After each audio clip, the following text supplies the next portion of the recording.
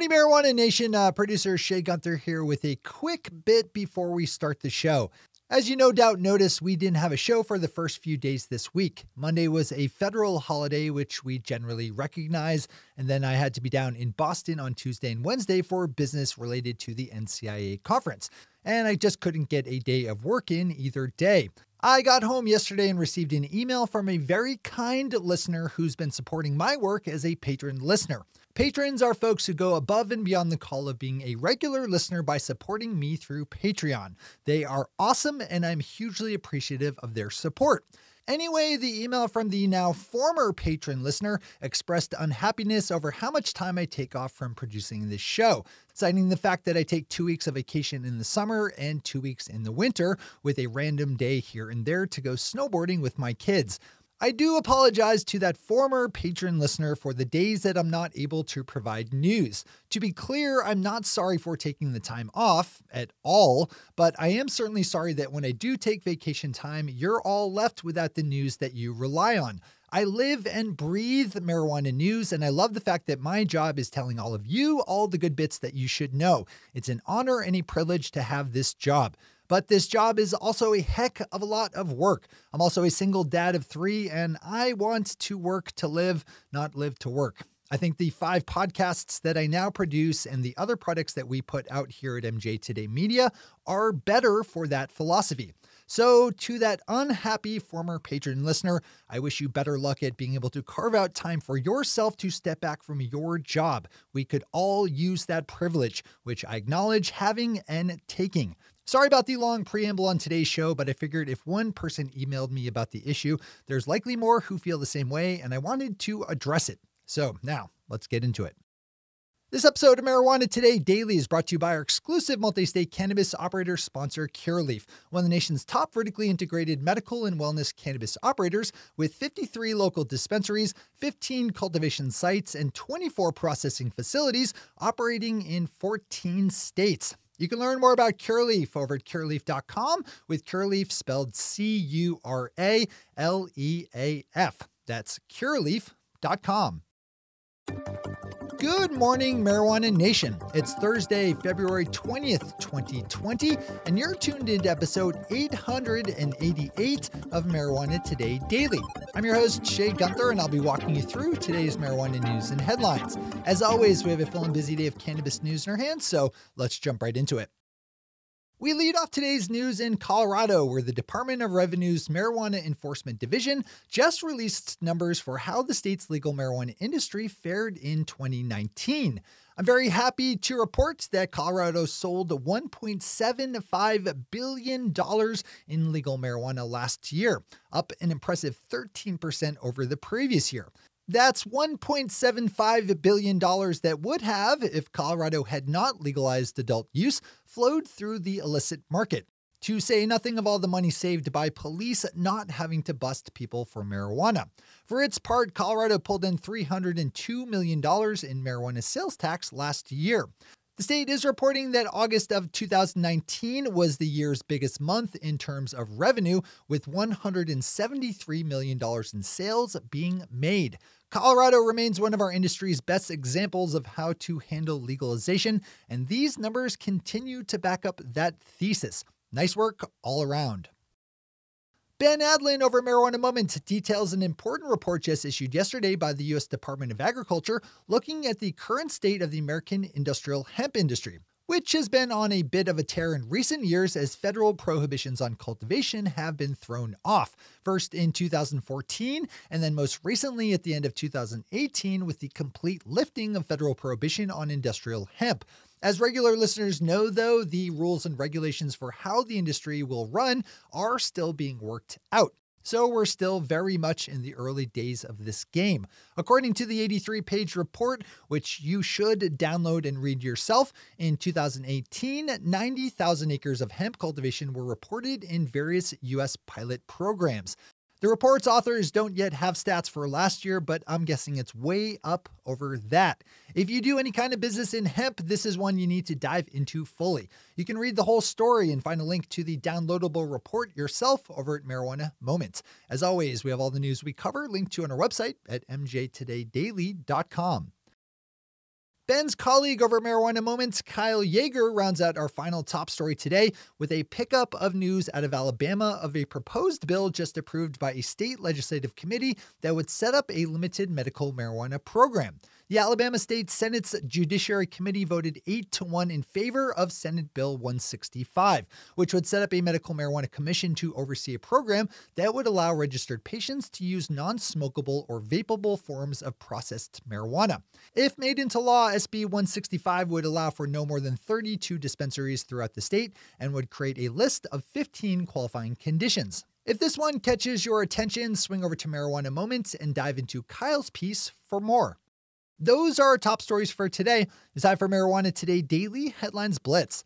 Before we blitz out in headlines, let's quickly thank our sponsor, Curaleaf, one of the nation's top multi-state cannabis operators with 53 local dispensaries, 15 cultivation sites, and 24 processing facilities operating in 14 states.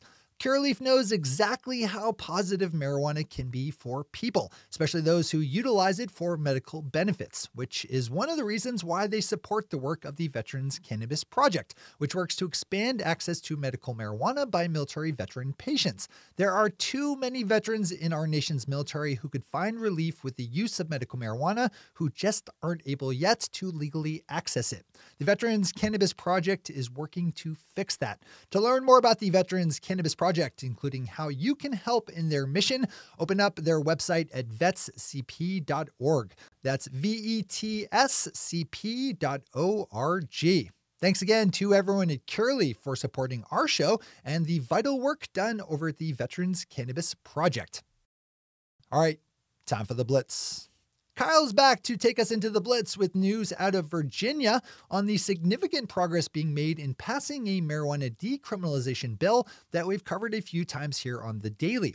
The legislation is working its way through Virginia's two legislative bodies, and as Kyle is reporting, lawmakers in the House of Delegates and the Senate are working to merge the language of the two different bills so they can skip having to route through a bicameral conference committee before being considered by Governor Ralph Northam, who is expected to sign it into law.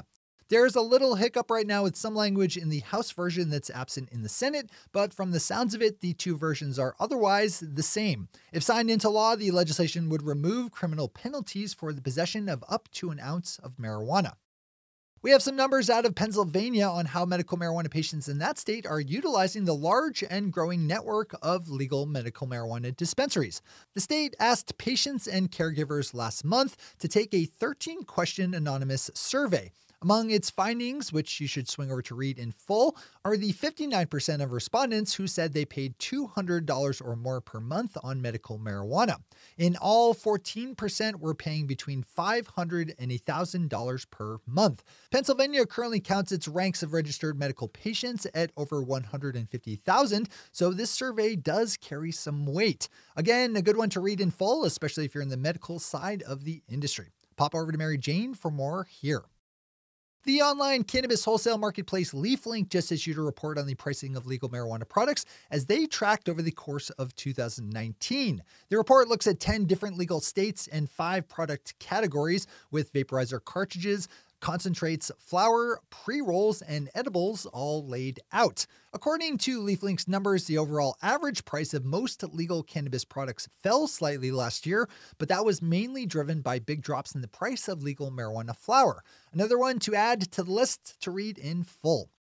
In a day packed full of stories of new reports, we have another one to throw in as Randy Robinson over at Mary Jane covers a new report from the marketing firm Technavio predicting that the global market for legal marijuana edibles will be $17 billion by the year 2022. A newly proposed bill in California would afford some measure of protection to users of legal medical cannabis who apply for jobs with the state government or with private companies. Right now, there are a large number of companies in California seeking new employees that turn away new applicants for using perfectly legal medical cannabis, something that would change if the bill was signed into law. The proposed legislation does carve out exemptions to the policy for so-called safety-sensitive positions like police officers, pilots, and bus drivers, and for companies that rely on federal funding. Lawmakers in Utah are going in another direction with proposed legislation that would make clear the fact that private companies are perfectly free to ban their workers from using medical marijuana. On the brighter side, Senate Bill 121 doesn't block companies from having progressive medical cannabis policies, which I guess we should be a little grateful for. With another Utah headline, Ashley Schwellenbach over at Leafly pulled together a good longer form piece diving into the current state of progressive medical marijuana reform in the very conservative state of Utah. Utah voters first passed a medical marijuana ballot measure back in 2018, which was followed by state lawmakers passing legislation creating a limited but functional enough system. Utah is expected to see its first open dispensaries sometime later this year, so maybe not a bad overall storyline to follow. Leafly's David Bienenstock wraps up our day today with a story that you should open up in full and share around to all the people you know, as it's an important headline looking at the treatment one young black high school student in Dayton, Ohio is going through, as he's been accused of smelling like marijuana in class and tossed out of school for 10 days. This gross miscarriage of justice involves young Jordan Cottrell, who was accused by a teacher one day of smelling like marijuana. Jordan's bag and locker were searched. Neither had marijuana, and Jordan's mother, a registered nurse, soon showed up to school with an instant marijuana testing kit, which she administered to her son, and that came back negative. She then drove Jordan directly to a medical facility for more in-depth drug screening, which again turned up negative. Despite all of that, the school principal recommended that Jordan be tossed out of school entirely, with him ultimately getting a 10-day suspension. What makes this all the more appalling is the case of a white student in the same school who was actually caught with marijuana, who was also given a 10-day suspension. Read this story. Those are the headlines and news for the day. I'll be back with you again tomorrow morning with another information-packed episode of Marijuana Today Daily. But in the meantime, if you have any stories to share or feedback to give, zip us an email to headlines@mjtodaydaily.com. And while you're clicking around the interwebs, swing over to our website at mjtodaydaily.com to find links to all the news we cover. Thanks to our sponsor, Curaleaf, and to all of our awesome patron listeners for the support that makes this show possible. To join the illustrious ranks of the patron listeners yourself, swing over to our website at mjtodaydaily.com and click on that big blue button at the top of the page that says Become a Patron. I'm your host, Shay Gunther. Thanks for tuning in and starting your day with marijuana today.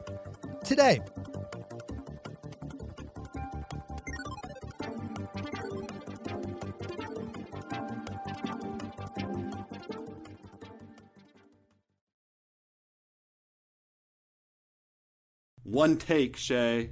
One take.